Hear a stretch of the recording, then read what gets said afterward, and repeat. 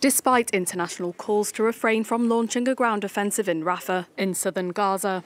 Benjamin Netanyahu has reiterated his determination to press ahead with the plan.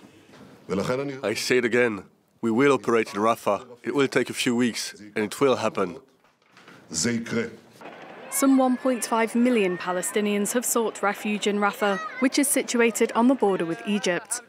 Many are living in tents and makeshift housing in dire humanitarian conditions. We have no other option but to come to the charity. We're from Gaza City. We have no money and we're living in tents. The charity is providing us with food. Netanyahu said Israel would not leave civilians trapped in the area when the army launches its assault. Our goal in eliminating the remaining terrorist battalions in Rafah goes hand in hand with enabling the civilian population to leave Rafah.